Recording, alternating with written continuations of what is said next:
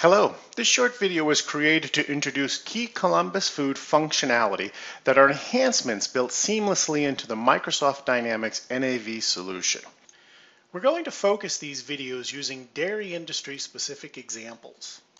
This video will touch on the ColumbusFood's quality control and data collection functionality. We'll look at data collection elements, quality control, and then data collections.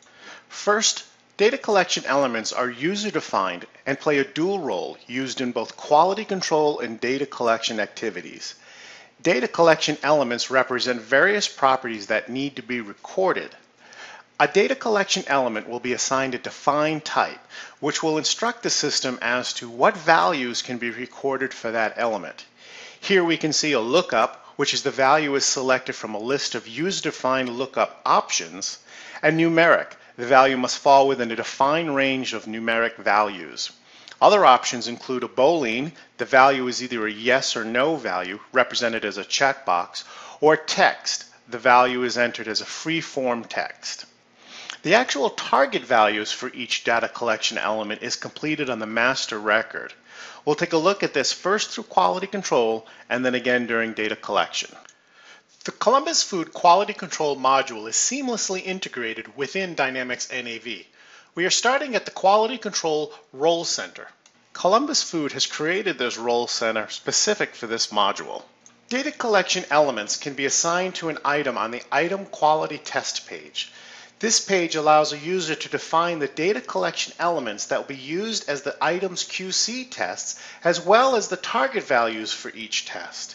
The system will use these target values to compare against the eventual actual values entered and determine a pass-fail. Placing a check mark in the must pass field will instruct the system that a passing results must be recorded for the quality test in order for that item's lot to successfully pass the entire quality control process. The quality control pending queue and list is where open quality control activities may be viewed. Assignment to QC technicians and due dates may be added for scheduling as well. Let's take a look at a QC activity. The QC Activities General Fast tab displays information such as item number, lot number, and source document. It's possible to create multiple quality control activities for the same item lot, and the entry in the test number field is used to identify each activity. Depending how an item has been configured, a new item lot record is assigned either an expected release date or a release date. As quality control tests are performed, you can record the results in Dynamics NAV. Under the results field, enter a value that represents the result of the quality control test. The type of entry you can make in this field depends on the quality control test's type. For example, if the quality test is numeric, you would not be able to enter a result containing letters. Entering a value outside the target parameters will result in the test failing and possibly the failure of the QC activity itself. Once all the QC results have been recorded, the user can pass or fail the quality control activity. Also, the user can assign a lot status code, which are user-defined and identify acceptable business processes for an item and lot. Data collection is the recording of data values. Some examples would be, during a production run, the temperature or the speed of a piece of equipment must be recorded, perhaps multiple times during that production run. Or a purchase order receipt needs to have the truck conditions recorded, or the integrity of the packaging recorded.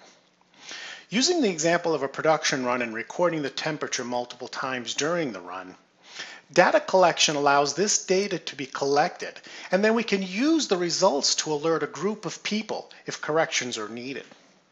Likewise, recording the truck conditions on multiple purchase receipts will help business analysis make key business decisions to vendor selections. As we did earlier, user-defined data collection elements are created and linked to a type. Master records and events are linked together through the assignment of data collection elements, indicating that specific data will need to be recorded when that master record and event occurs. Depending on the master record selected, the type of event available may vary. Starting at the ColumbusFood QC Technicians Role Center, notice there are no open alerts. For this example, the master record of item has been linked to the event of production, and two data collection elements have been assigned with target values. A production order to produce the item, and then a data sheet to capture the data collection results has already been generated. From the in-process datasheet queue, we find the actual datasheet and start the process of recording data. When we open the actual datasheet, we'll find there has been some recordings already made. It's time to record the next temperature reading. We'll enter a temperature of 51 degrees outside the acceptable target range. This will trigger an alert to all members of the alert group.